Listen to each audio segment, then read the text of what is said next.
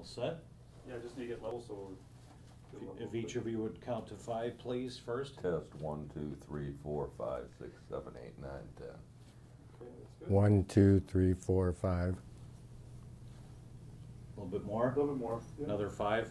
1, 2, 3, 4, 5. That should be good. And 1, 2, 3, 4, 5. 1, 2, 3, 4, 5. You living in Flint now? 1, 2, 3, 4, 5. Lapeer. I think I got Jim one more time, Jim? 1, 2, 3, 4, 5. Okay, that should be fine. Hello, check.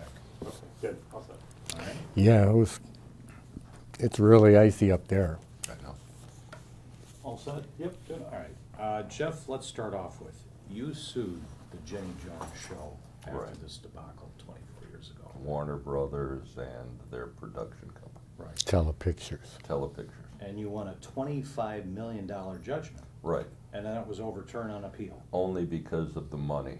At that time, we had had a Republican court take over the Michigan appellate courts, and they weren't going to let any verdict of that size go through the courts. It's maybe recently changed, but we've had a court system that's highly politicized, and they were more interested in protecting corporations than individuals. But the symbol was important So did you end up with 0?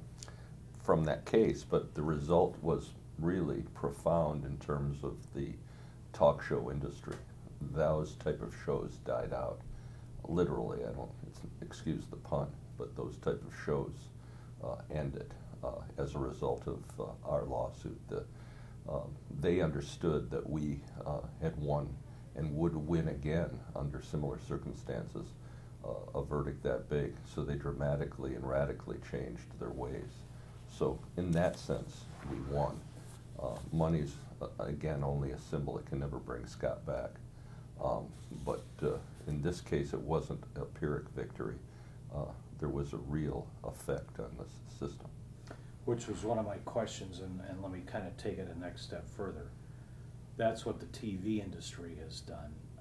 Do you think society, have we learned anything from this a quarter of a century later? Well, I don't see those type of shows. I really don't. I'm not sure we've learned anything. I think given the excesses of this society and the proliferation of the various medias, I guess there's a danger again of that occurring. I haven't seen it. I don't really pay that much attention to this, but these type of shows I don't think exist. Well, Maybe I talked they to do. somebody else who says there's the show Cheaters, where they go ambush somebody that they've caught cheating on a spouse or a significant other. There's that confrontation that could be explosive. There are still, Jerry Springer shows out there where they'll bring unsuspecting guests on and hit them with some surprise. I don't know about those shows personally because I don't watch them. Okay. But to the extent, and if they do produce an explosive situation like the Jenny Jones show did, then for sure they are going to be held financially responsible. And there aren't any changes in the laws that would protect them or that would prevent the type of lawsuit that we filed against the Jenny Jones show. It would, if it happens again, it'll happen again. In fact, let me take that back. To the extent, for instance, some of these shows expose private facts, like the wrestler, I don't remember his name. What was the wrestler's name? Hulk Hogan. Yeah. Hulk Hogan. I mean, he won a huge verdict against a television show or Gawker. Maybe that was a website. Yeah, For exactly. exposing private things. Now, nobody got hurt in that situation, but those type of lawsuits still exist. Okay. Yeah, I guess he put the company out of business. That's right. Yeah, oh yeah, they shut down after that. They Right. couldn't sustain after that.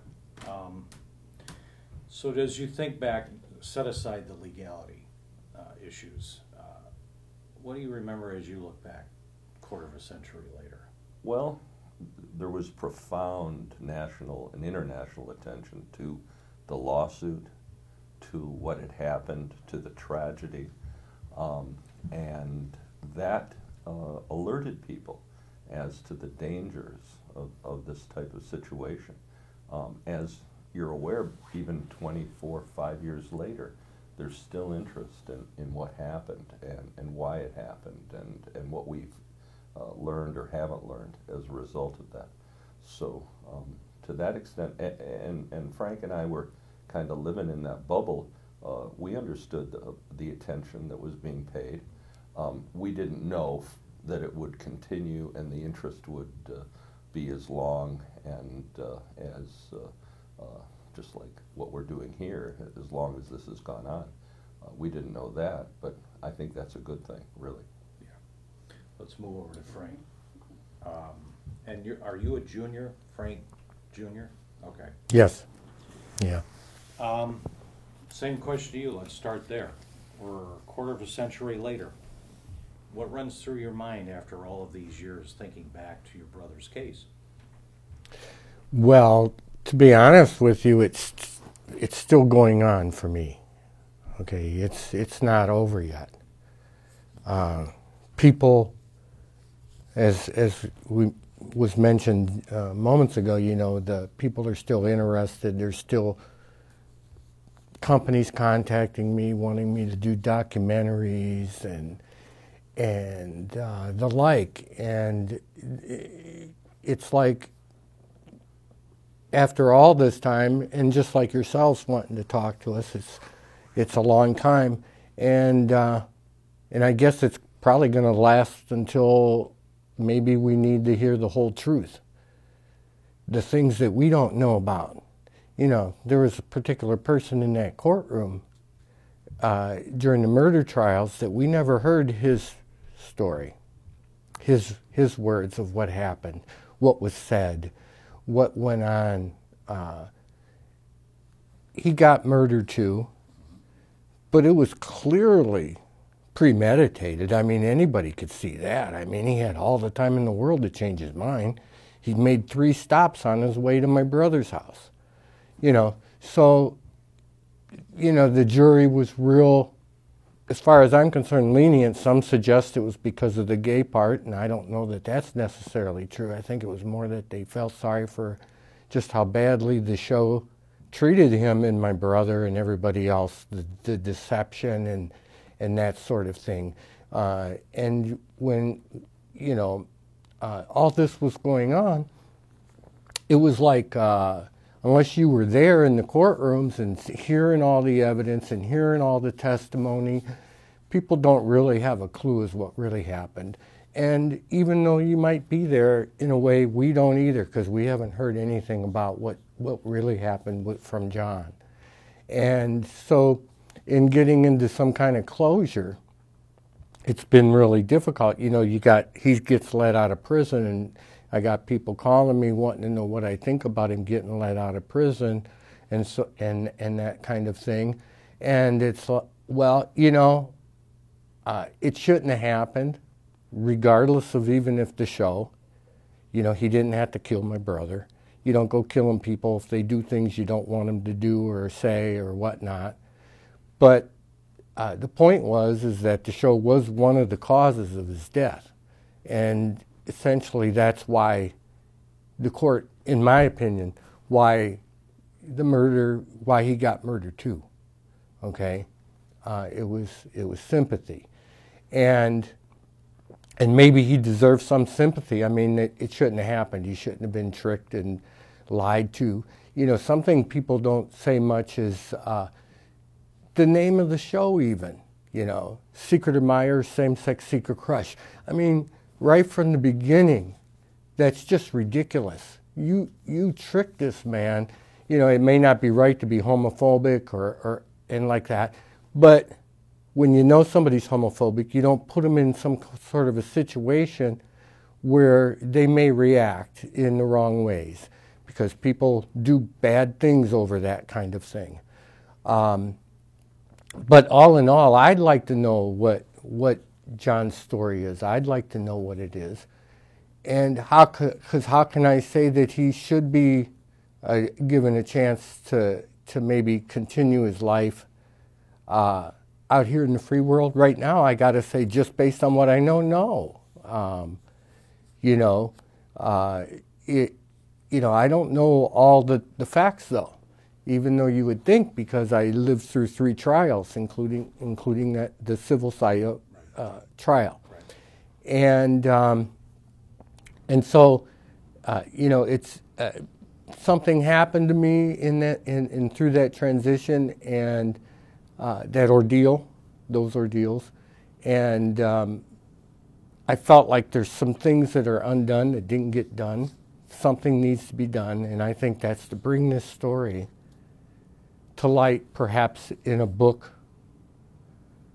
or a made-for-TV series or something to show all the things that went on and what we looked at and what we talked about. I mean, I know it was on court TV, but I mean, who gets to watch that? That's going to be your daytime people that aren't working mostly, those kinds of things. So people all over the world were contacting me. People from Australia, Great Britain, you know, contacting me. I had a website. It was called Scott's Memorial.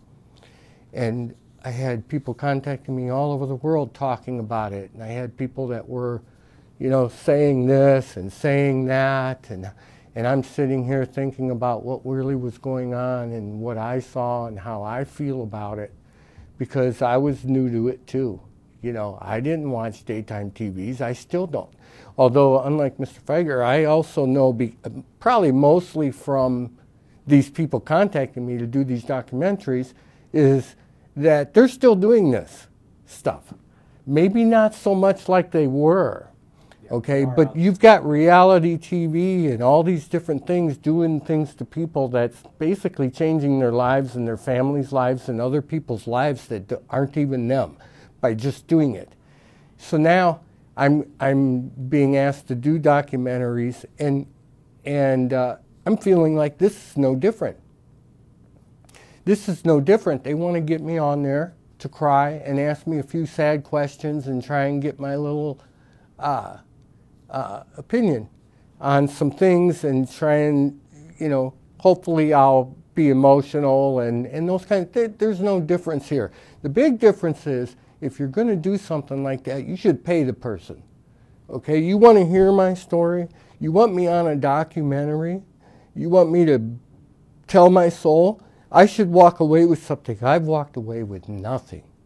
Okay, my family is the only people that walked away with nothing in this deal, and people are continuing to make money off my brother. And so when they come to me, that's what I think they're doing. They just want to make more money off my brother. I think he's right. I think you are too. I want somebody to help me make my life better. Yeah, well, he's already. Is this a half-hour special, or we get 15 listen, he's going through my list of questions. Okay, I don't have to ask. I'm letting you I go. kind of had a little agenda myself. Well, I'm glad you are, because you're making my job a lot easier. You know, so you got enough. No, well, let me circle back just on a couple of points, Frank. You're very articulate, and I appreciate it. You touched on that Schmitz did get out a year and a half ago, and I heard you say you're living in Lapeer. You know he's living in Lapeer? Yeah. Does that make you uncomfortable? How do you respond? Well, I'm not looking forward to bumping into him someday. I don't. It would be definitely awkward. It would probably be similar to when I saw his sister one day at a mall. You know, we kind of looked at each other. You knew who and each we other was. paused, Yep. and we just went our way. Okay. If you had a chance to talk with him, you just indicated you'd like to know what his story is. What would you ask him? Well, I'd ask him, like, what happened? You know, what did Scott talk about to him just prior to you killing him? When you were shooting my brother, was that third shell intended for Gary Brady, the witness, or was it just, you know, what? Were you going to kill yourself? Were you going to just unload some more shots into my brother? You know, because then, you know, when I know some of these things, then I know if he deserves to be out. You know, I didn't get to ask him questions to see if he's been somewhat rehabilitated. I didn't get to find out. I don't know. He's liable to be just as homophobic or hateful as he was when he went in. Maybe worse, for all I know. Right. And yet he lives somewhere in the city I live in, and so does my family. I have family that lives up there, and all over Michigan. You know, so you know, yeah, it's a really strange situation, and but yeah, I'd like to know, not necessarily that I want to have a conversation with them. You know, if I ever get some kind of thing going where I'm doing a book, I'd like to have the writer maybe sit with him and take down all his whole story. You know. So that's the missing element in your Yeah, life. I got no closure. No, I Many understand. years ago, when this all died, and I don't know if it really has a lot to do with it, but it comes back to my mind all the time, is one day when it was all kind of over in the court systems, you know, Mr. Fieger sat down next to me, and he said, "Frank, if it's any consolation, someday there'll be a book or a movie deal, and maybe it can make things a little better." It hasn't happened yet. Well, it could be. Well, they are still, he's right though, there's still there's calls. still a lot of interest. I must have gotten 5, 6, 7 calls this year about Frank's brother's case, Scott's case, and the Jenny Jones. I don't know why the interest is so great, but Frank's exactly right. I mean, they call a lot. More even than Dr. Kevorkian cases. Yeah, well, and that's already, you know, we know about Right. the whole you don't know Jack movie and all of that. Frank, last question I have for you is, I asked this to Jeff as well, and that is, have we learned anything from this? Not just, you know, the television industry and the shock, the ambush and all of that, but I'll just kind of ask you the broad question. Well, it seems like we mustn't have, because, like I said, it sounds like, because like Mr. Fieger, I don't watch them shows either, but I know they exist, and I know there's still tragedies going on, you know, and like I said, they affect a lot of people. They don't necessarily, and even our society, in a big way, of course. You know, some of that stuff, it's just, they're trying to normalize things that just aren't normal, you know, and shouldn't be thought of as that way. But, you know, we can't say you can't. Yeah, let me give you Sure. I'll give you an insight into what I've realized, okay? Yeah. And I'm not sure I had this insight 25 years ago, only because I was younger. We all were. That's right. There is a willingness, and this started with, I'm sure there have been movies about this. There is a willingness of people, if you tell them they have the opportunity to get on camera and have their 5 seconds or 5 hours or 5 minutes of fame, you can get people to do things that you wouldn't ordinarily get them to do. And that must be some kind of weakness in the human condition or the human soul, because that's a very great power that cameras, or the opportunity to have something in their life maybe that they don't think they have, and that type of power has to be exercised correctly, because it can be abused. It was abused here. Scott Amedure and Jonathan Schmitz didn't appear on that show for no reason whatsoever. They appeared on the show because there's an attraction of just ordinary folks to get in front of a camera, and maybe they'll have their 10 minutes of fame. Maybe something good will come out of their life. But usually, as Frank says, it is nothing that we're just fodder for somebody else making money. And that's more clear to me now than ever before. People want to be somebody. They think that They this think creates that it. that's their vehicle. They think that this creates it.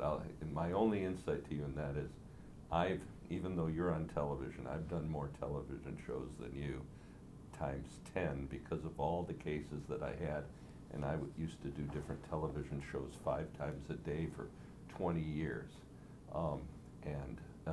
At the end of the day, it ain't what it's cracked up to be.